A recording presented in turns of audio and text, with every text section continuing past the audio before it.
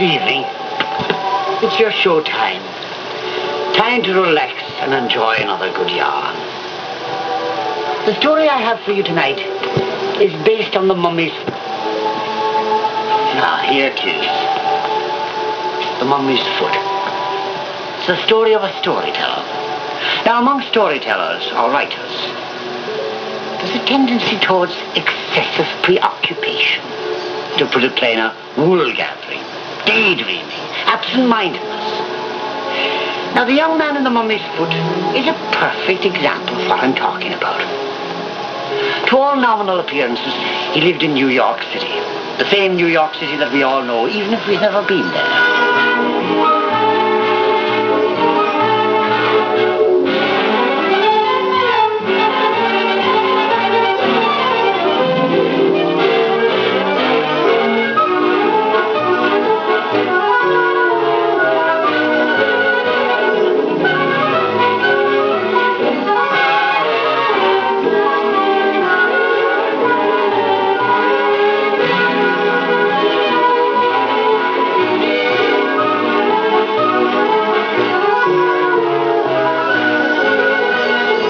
Surrounded by all the trappings of this great metropolis, and by a sizable number of people who were affected by these trappings, our young man was quite divorced from them. For Peter Renard was a playwright, a very intense young playwright.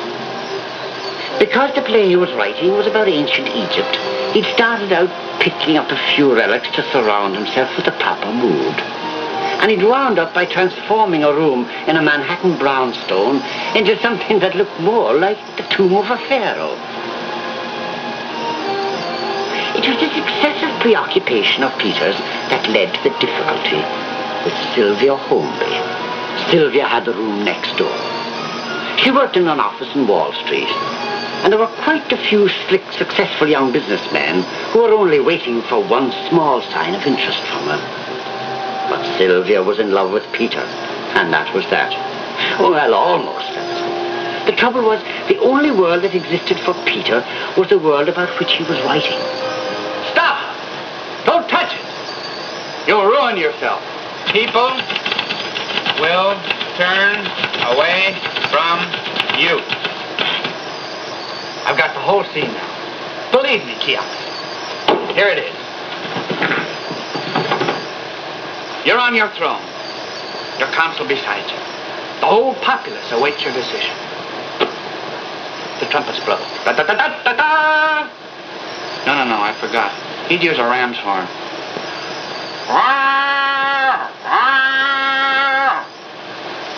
Now, you step outside to face the angry, muttering crowd. Mutter, mutter, mutter, mutter, mutter, mutter. No, they're not angry yet. They're just annoyed. But they could become dangerous, so you step inside again.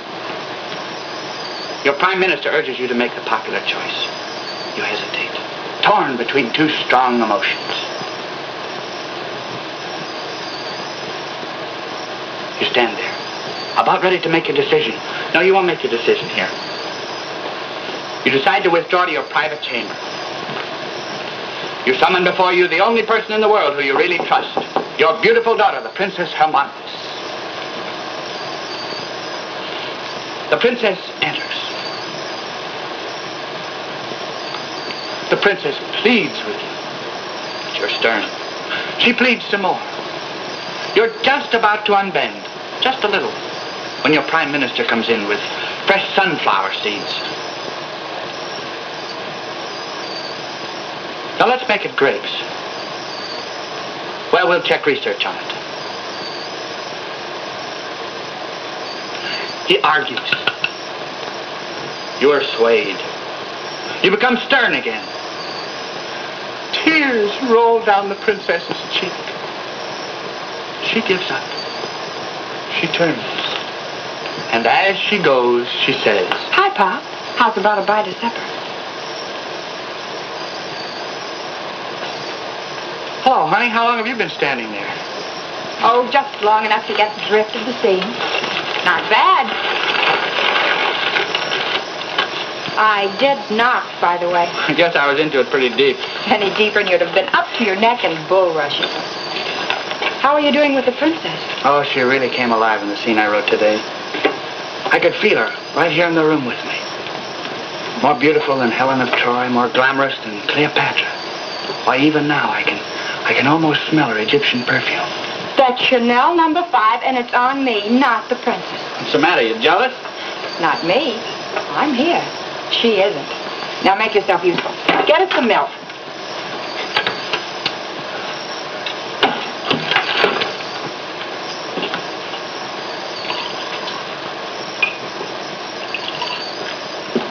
Okay, Pharaoh. Supper's on. Yeah. The Pharaoh should have had it this good. You know, you've been a big help, Sylvia. Have I? Well, you can give me one of those lines on your title page. Thanks to Miss Sylvia Holmby, without whose help this play would have been finished 2 months quicker. No, I mean it. All the time you've saved me, shopping, fixing suppers, and... You know, after we're married and the play's on the board... Peter. What did you say? I said after we're married and the play's on the boards, I'm going to take you on the best honeymoon you've ever been on. Well, if that isn't the darndest proposal ever. Proposal? You mean I hadn't told you before? Well, I certainly meant to. After all, isn't every girl sandwiches I eat? Oh, Peter. Peter, I've been waiting and waiting. I'm very happy. So am I. Well, I guess if that was a proposal, a little celebration's in order. Tomorrow night we eat out, Antonio.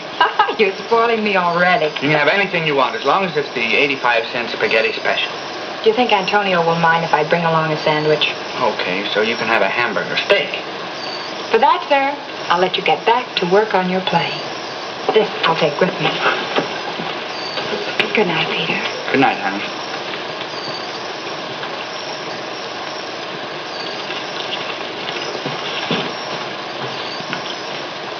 You know, I feel a great fiend coming on tonight.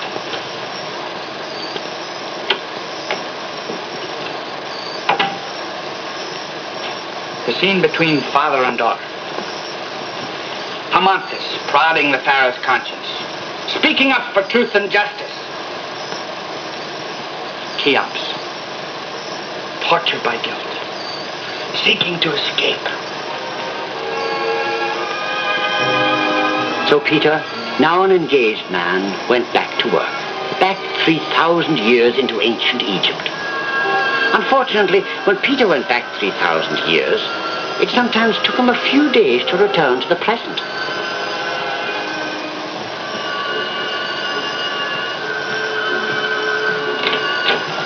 Hello, honey. Hi. I just had the luckiest break. Imagine.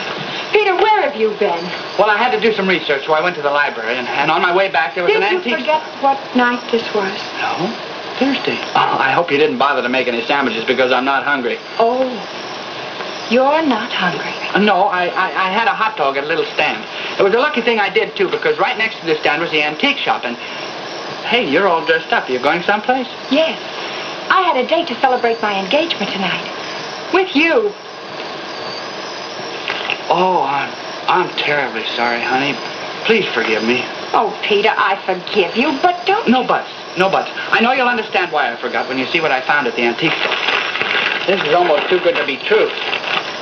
There. What is it? What is it? It's a mummy's foot. Why, it's an Egyptian girl's foot, the real thing. What kind of a joke is that? No, it's almost 3,000 years old, Sylvia. A genuine relic of the 4th Egyptian dynasty. So that's where you were. Mooning over that relic when we were supposed to be celebrating our engagement. Well, you don't understand, Sylvia. You see, there's a legend that some vandals raided the Princess Amanthus' tomb, and among other things, they were supposed to have stolen her foot. Now, do you see? That may be the foot of the princess herself. Oh, Peter. Peter, I'm afraid we've made a terrible mistake.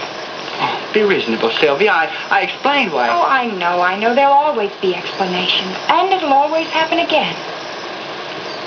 Maybe I'm just too practical a soul.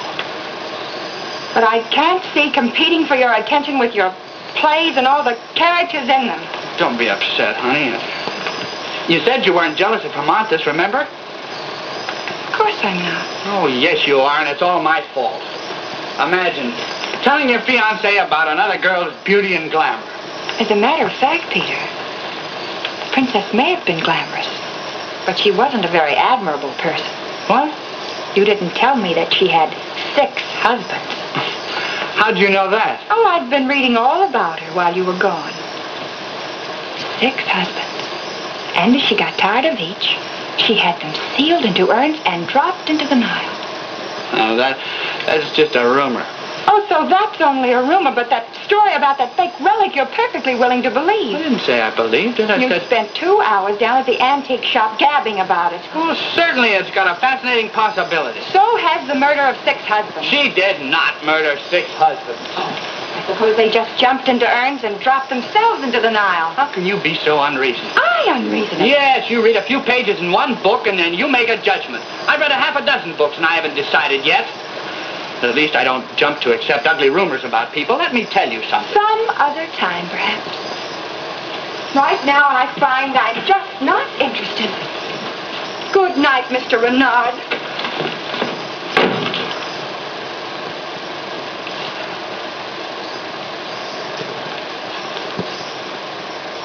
Every beautiful woman in history has been vilified, Princess.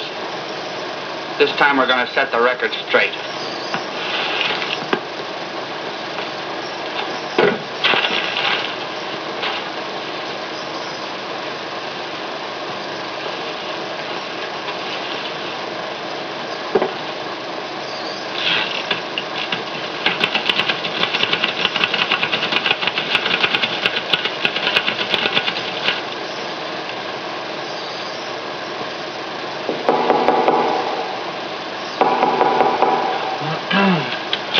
Come in. I'm sorry, Sylvia, but I'm very busy. Perhaps some other time. Forgive me for interrupting, but I've come for my foot.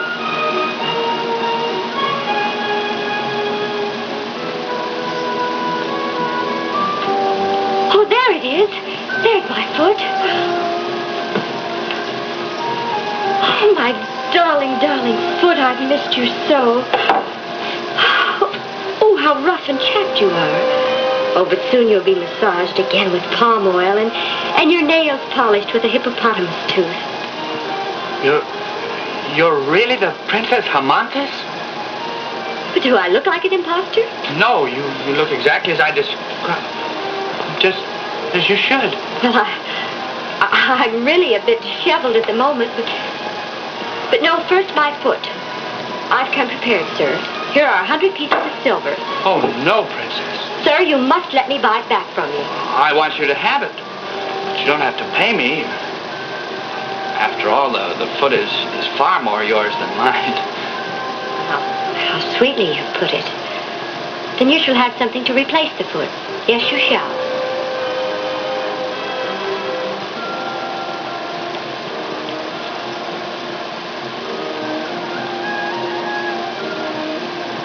And now, would you hold me a moment?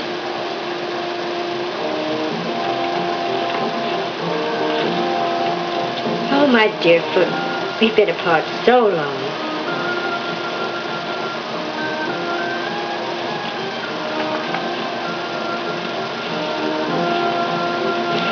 See? As good as new. Oh, thank you, Peter. Thank you, thank you, thank you. Oh, there's nothing at all. I'm glad to do it for your Highness. I like you, Peter. I do. You may call me just Hermonthis. Okay, Hermonthis. Say, that's nice perfume you're wearing. You like it? It's made especially for me. Called Nile No. 5. How strange you are. Am I to believe you're avoiding the Princess Hermonthis? Oh, no, it's just that Sylvia might if she heard your voice. No, what I mean to say is that the landlady doesn't allow visitors after 10. Oh, well, no matter. We should be leaving anyway. We? Well, of course, Peter. You must appear before my father and be properly rewarded. Oh, that's very nice. But I don't think I can make it tonight. By the great god Osiris, I command you to accompany me. Oh, forgive me, Peter. I didn't mean that. But I do want you to come to the pyramids with me. To the pyramids? You will come, won't you? Won't you?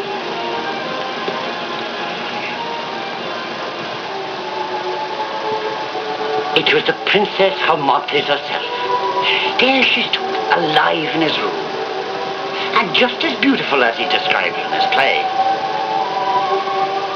For any young man, a very tense and interesting situation. Right now, it's time for a lucky, I think.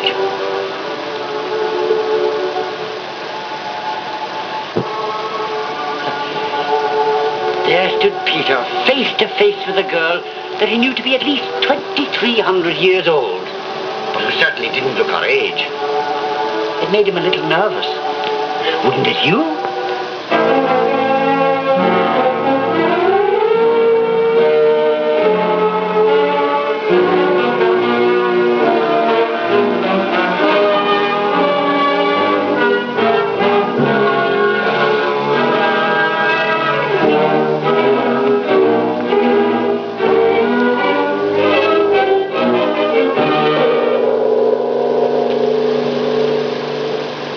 What's that? Well, that summons Almond, my father's body servant. The princess wishes? What service? Ask the pharaoh if he will see his daughter in his private chamber. Come and make yourself comfortable.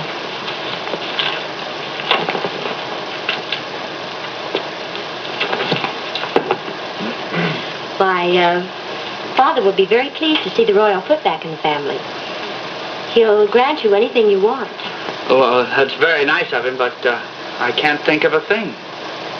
Perhaps it seems a little out of your reach, but just ask for it.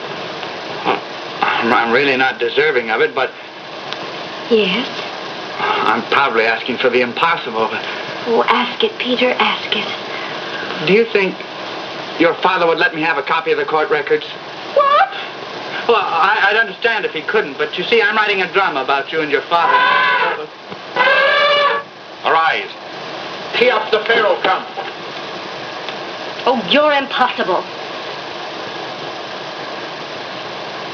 Well, almost.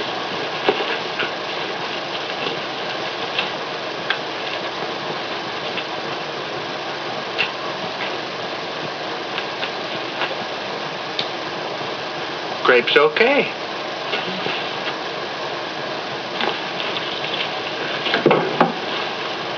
You desire a private audience, my daughter? Look, Father. It's very nice. Your foot. How did you find it? It was Peter, Father. He found it for me. Very admirable, young man. Admirable. The pharaoh is highly pleased. He would like to know what you desire as a reward. Well, What Peter would like, Father, for returning my foot is my hand. Oh, he would he? oh, no, Your Honor. Your Majesty, I mean the princess. No need to get nervous, young man. No need at all. It's a perfectly reasonable request. And you shall have it. You shall be the seventh husband of the Princess Hermonthis. Oh, Peter, isn't it exciting? Amen, summon the court at once. No, wait. I can't do it, Hermonthis. It's impossible, Pharaoh. I'm kind of engaged to Sylvia. Sylvia? Who is Sylvia? What is she? Sylvia. Sounds un-Egyptian. Oh, what difference does it make? Father, don't you understand? He's refusing me. Amen, into the urn with him. No. Oh, Pharaoh, let me speak. Oh, wait a moment, Amen. Perhaps he wishes to reconsider. Your Majesty, I'm truly honored by the chance to marry the princess. Well, now, that's better. But I think if you think it over carefully, you'll realize that it's just not right. Father, we're just wasting time. You're being stingy about an old urn. It's not an old urn, it's a new urn. And please, what is it you would like to say? Oh, Venerable Pharaoh, may I ask your age? My age? Well, let's see, I'm, Amen, my abacus.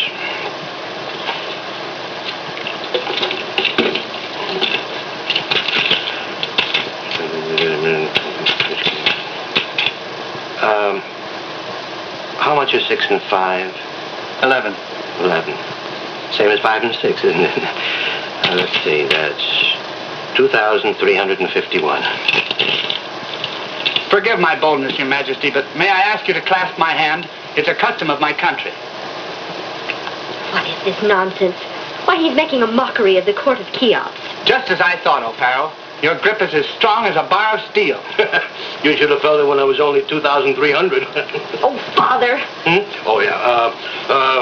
What is it you want to say? Consider, O'Farrell. You are 2,351 years old and as strong as ever.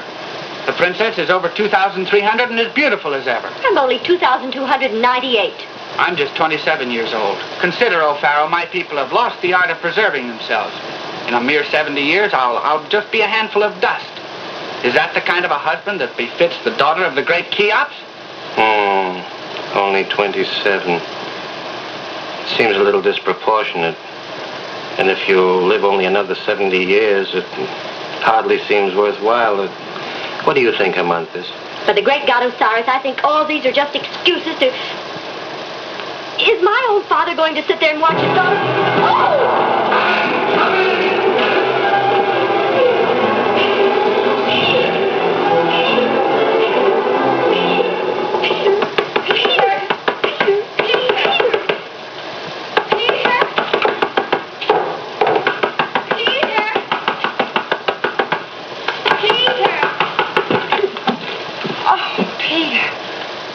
Knocking and knocking.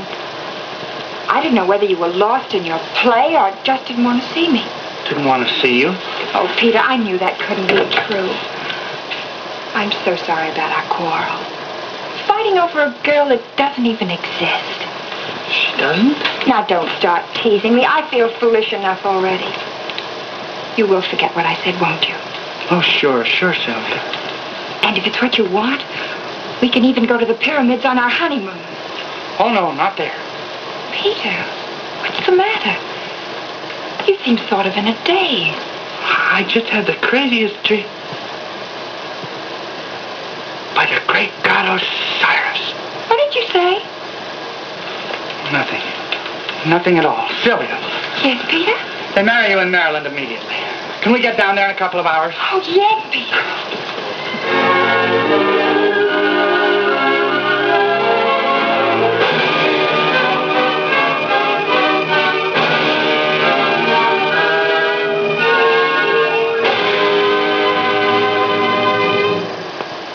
Never worked another night on that play.